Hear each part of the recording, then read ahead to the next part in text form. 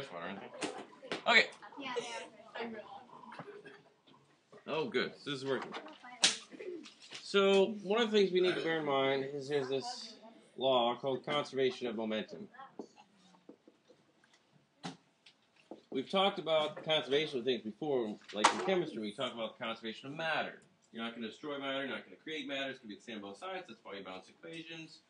We talk about conservation of energy. You're just transferring it from one type to another, you're not losing any, right? Here we'll talk about conservation of momentum. Momentum is the same before and after. So that means that you could take momentum, since P equals mv, you could say that P1 equals P2, right? Yeah. Same as before and after. Or you could say that M1V1 equals M2V2. It's the same thing. It's just substituting in MV for P. Right? So let's try this one. Ready? Let's say we take, okay, we're going to take Mishra's car, which was 100 kilograms, right? Supersized. Yep. Mishra's car. And it had wheels. Okay. And she was blowing it at 10 meters per second, correct? Right? Yeah. So let's say that Ocean Token's car is in the way. And Ocean Token's car is a little mini car, only 50 kilograms. It's a little mini car, little mini me. Smart car. Right? And it's not going anywhere. Now, what happens is, as her car is going along, it bumps into Ocean Token's car, and it's even worse. Their bumpers interlock, and now they're moving along together. Okay? So the question is, what is the final velocity for the combination of those two cars? Well, how would you figure it out? You have to use conservation momentum. So V2 is going to equal the initial momentum divided by the secondary mass. So the initial momentum, here, what's the velocity for Rennie's car? 0. 0, so it doesn't count at all, does it? So we're just going to take a look at the momentum of the only car that has momentum, and that's going to be 100 kilograms times 10 meters per second. So it's 1,000. Divided by the mass of the cars afterwards, which is how much? 150, right? Oh, yeah, come on. Oh, we can talk about that later. Then we'll stop. So 1,000 divided by 150, that's going to be what? Oh, I don't know. 2, 4, 6, something? What do we appreciate? 6 something. We'll just round to 6 meters per second. Now here's the question. If Maya's car is going 10 meters per second and it's 100 kilograms, it runs into Rennie's car, which is 50 kilograms, not moving, and afterward, and they combine, and afterwards they're going only 6. Does this answer make sense? No. That they would be going slower? Yeah, because you're adding weight and yeah, you're adding yeah. velocity. Yes, because you're adding mass to it, right? And you're not adding any so extra momentum. Right? Okay. So that's one where they actually stick together. Let's do one where they bounce off each other. So let's take, this is Misha's car again, right? Let's just keep it easy. And it's 100 kilograms. We didn't forget that. And it's going 10 meters per second, right? Right? And then this time we have Rennie's car. And it was how much? 50 kilograms. Let's say it's going, I don't know, let's make it easy, 20 meters per second. So really good speed. Now what's interesting is if you have something where two things collide and bounce off, they transfer the momentum. Let's say it's a complete transfer of momentum. Nothing has lost the heat or sound or light, or we don't have wheels coming off. Let's say it's completely transferred.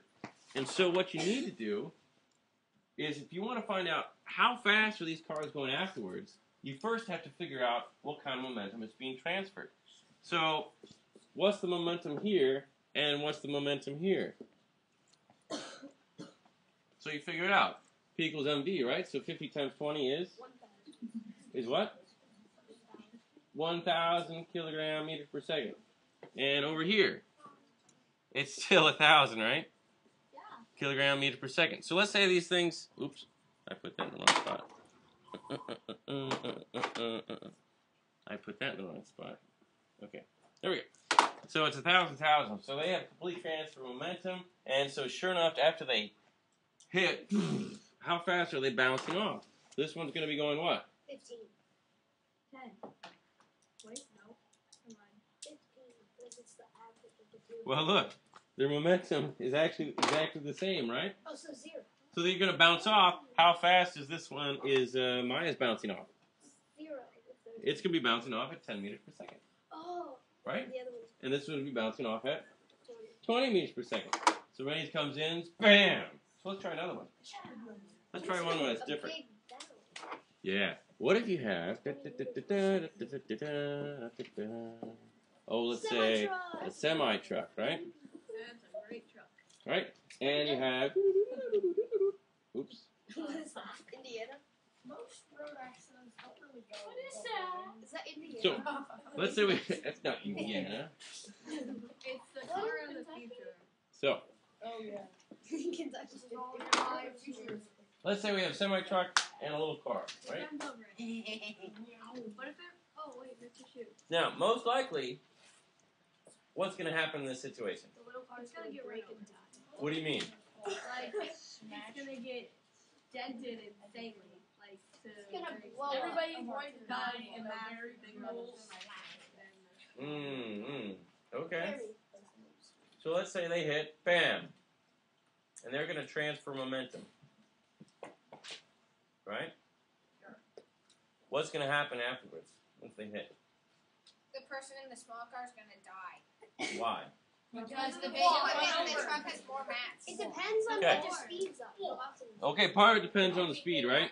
So, comparatively, this has a very large mass to this one. In order to make up for it, and to have the transfer being equal, the velocity would have to be very large compared to its velocity. What generally happens is if you have a truck going along and you have a car going along, the truck, does it slow down afterwards? No. Yes, it will. Yes, because you have all this momentum transferring over, and sure enough, it's going to lose some of that speed as it goes. But, however, the truck will continue to go forward. And that's a problem for the little car. Because this little car imparts its momentum to him and then bounces off. But they both So bounce the off. truck is going to slow down a little bit. The little car is going to hit and then bounce right off, Wait, get why? pushed off. Well, if they, even though that one was the same momentum. And that's when we start talking about impulse. Because for a second you're going this way, and the next second you're going the other way. That's a real problem. And that's why most likely that person's going to die. It snaps your neck. What if you're like, for say you're in bumper cars at some Sure. amusement park and Oh, you yeah. get hit in the back? Oh, let's do that one. So you're in a bumper car, right? It's got that thing going up there in a bumper car, and you got the wheels thing. Okay. So you're in a bumper car. Your hands are on the wheel. Your feet are down there. You got this big old smile, right? And you're trucking along, right? Right? Right. Good. And then you got someone else you don't see. They said they were your friend, Johnny. but they don't seem like it anymore. Here comes little Johnny, Yeah. Hi, Johnny. and he's got a bigger smile on his face, Oh my god. right? Because he's coming after you, right? So,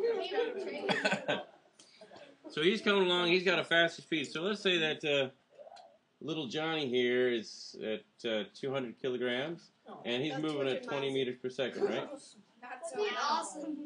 Right? And you're like 100 kilograms, and you're moving along at 10 meters per second. So, is he going to collide with you? Is he going to bounce off you? What's he going to do? He's going to make your net force even greater, so you're going to be like 300 kilograms at 30 meters per second. Mm-hmm. Or would he hit you, or would Johnny hit you, and then you just go forward and he kind of stop? He wouldn't Mm-hmm. stop. He would still go forward. Like, he'd still be going. He'd go at 100 Mhm. kilograms per hour at 10 meters per second. Uh-huh, uh-huh. And you would go So- at 300. Let's find your momentum. Your momentum is MV, right? 1,000 kilograms. So it's 1,000 kilograms per meters per second this way, right? And this one is 200 times 20. 4,000. Sure, why not? So that's 4,000 kilogram meters per second, right? Great. So, what's going to happen to your speed? Who? Who? Oh, yours? What's the difference between your momentums? 1,000 versus 4,000. 4 times. It's 4 times, Oh, 4 times. right? Is your mass going to change? No. So how much faster are you going to go? You're going to bounce off at 40 meters per second. And how fast will he be going? 1/4 as fast. He'll be going 5 meters per second. Does that make sense? Yeah. Yep. So he's going to continue to go, but the momentum is transferred to him is far less. What if he get hits on? What if he gets hit on the side? Well, that's a different story, isn't it? Okay.